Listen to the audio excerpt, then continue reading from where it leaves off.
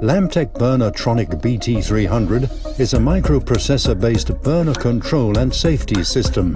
The advantages of the system are efficient combustion, low flue gas emission, and increased safety. The control panel functions are illustrated with graphic symbols for better usability. Lamtec Pvt system is suitable for both continuous and intermittent operation. The benefits the system offers you are precise ratio setting and the possibility to restore alarm diagnostics. Setting the basic parameters and backing up data can be done on the control panel and with a computer. The system has versatile field bus connection possibilities and the operator is able to monitor diagnostics and settings remotely.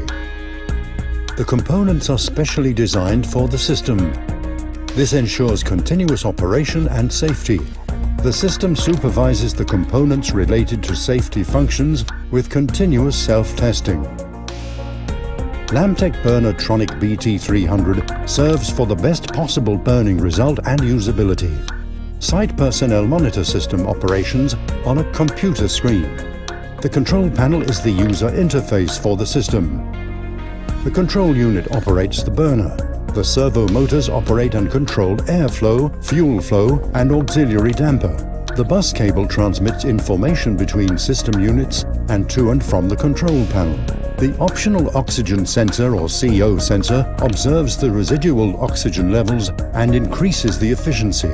The optional frequency converter adjusts the fan motor rotation speed. Lamtec Pvt system delivery includes a control unit, a control panel, servo motors for fuel regulation, a servo motor for the air dampers, and a bus cable. The Burnertronic Pvt is available for all modulating industrial burners with a wide range of options. Before you start commissioning or servicing the burner, check that you have all the necessary tools and documents. You will need the Burnertronic Pvt manual, either a paper copy or a soft copy on a laptop. Make sure you know the system password in case you need to log into the system. You may also use a laptop for storing and restoring system data. In the manual you can find detailed instructions for installing and mounting the system. Make absolutely sure that the fuel piping and installation are laid according to the regulations of local authorities and that all electrical components are connected according to the electrical diagrams delivered with the burner. Pay special attention to the requirements for electrical equipment and their connections. Ensure that plant grounding is done correctly before commissioning the burner. Before the first startup, always check the fuel lines, electrical equipment and hoses along with their connections. Naturally, there should be fuel available and sufficient amount of water in the heating system. Make sure that piping is installed correctly and its joints are tight and have no leaks. You should check that the piping valves are opened and then test the gas piping carefully for leaks. Using the pressure gauge, make sure that the fuel pressure is adequate. Check that electrical connection points, inputs and outputs, as well as the motor rotation direction are correct. Burner control system monitors the input and output and the bus interface. Improper connections cause burner lockout. For oil use, the oil booster's oil pump must be vented and the oil filter installed. Now you can switch the power on. The control panel is what you use for monitoring the burner and adjusting settings. First, open the main menu by pressing the Enter button. The first three icons are the Information menu, Manual Operation menu, and Settings menu. You can move between the icons using the arrow keys. Here the Settings menu is selected and shown highlighted. Press Enter to open the menu.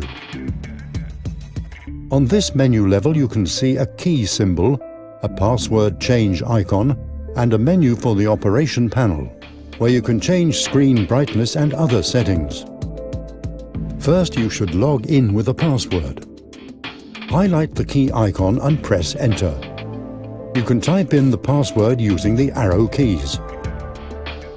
On the first operation level, you can only monitor the burner operation. Entering the next level with a password enables you to commission the burner and change settings. After setting the password, press the back button to return to the previous menu.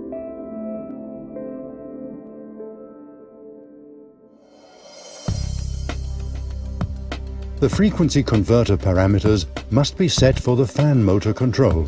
Refer to the manufacturer's manual. The settings you need to change are the acceleration and deceleration time and maximum and minimum frequencies. You can find detailed instructions in the burner manual. The fan motor provides air pressure for efficient combustion. The variable speed module adjusts the air pressure according to the burner's capacity by controlling the fan speed. Curves are set in the settings menu. Setting the curve starts with choosing the icon with a curve symbol and the word Edit. Pressing Enter opens the menu and you can set the points. Start the burner. The first point is the ignition point and can be preset.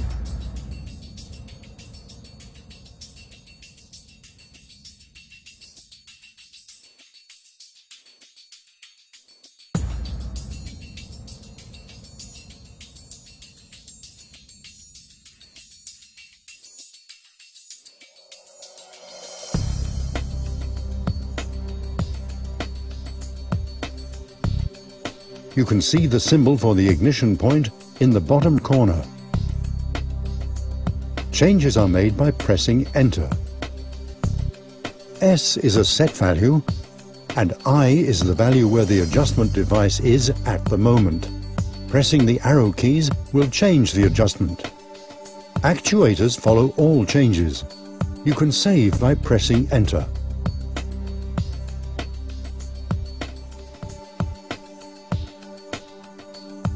You can move on to the next point by pressing the arrow button up. This takes you to 200. You can change it by pressing Enter, and then move sideways between the actuators to make necessary changes.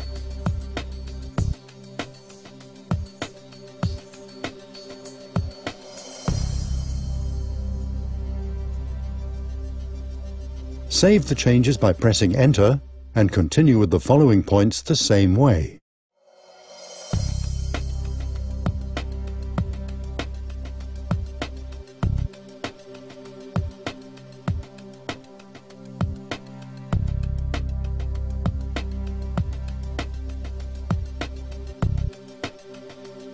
The number of curve points is preset and cannot be changed. It is recommended to adjust all the preset points for the burner because a complete curve will enhance the burner's performance significantly.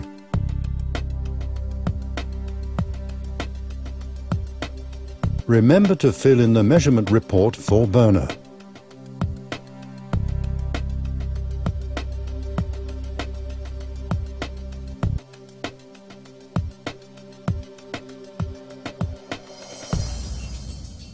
When the burner adjustments have been made, it's time to set the boiler operating temperature or pressure.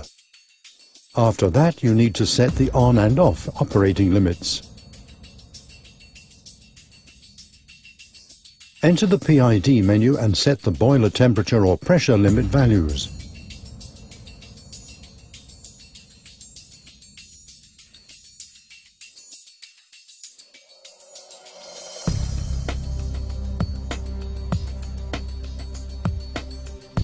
The preset option for the capacity controller in the burner control is automatic.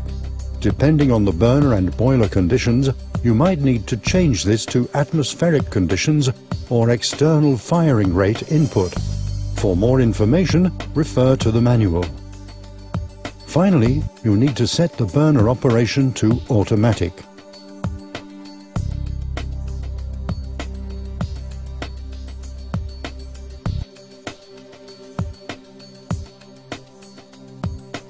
Manual operation is for situations where you don't want to or are not able to use the automation.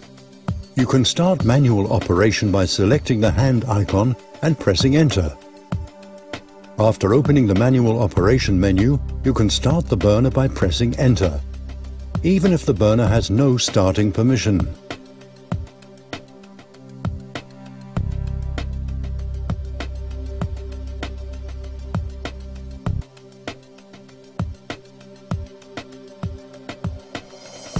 The burner starts.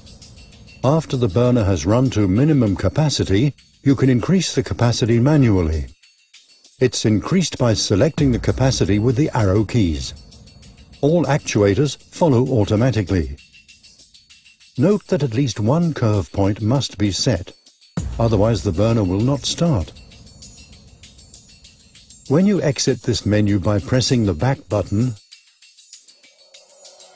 the burner stops automatically, unless the burner has received a starting permission. The fault history menu is important for all burner operators. The error code in the history list will indicate the fault that has stopped the burner. Access the menu by pressing Enter. You will find an icon for the control unit, and pressing Enter there again will open the fault history. The display shows last 10 faults. You can browse through them, and if you require more information on a specific fault, just press Enter to see the details. Detailed information on the error codes can be found in the documentation. Pressing back repeatedly will take you back to the main menu. Now that you've carefully commissioned the burner, Lamtec BT300 system will operate your burner efficiently.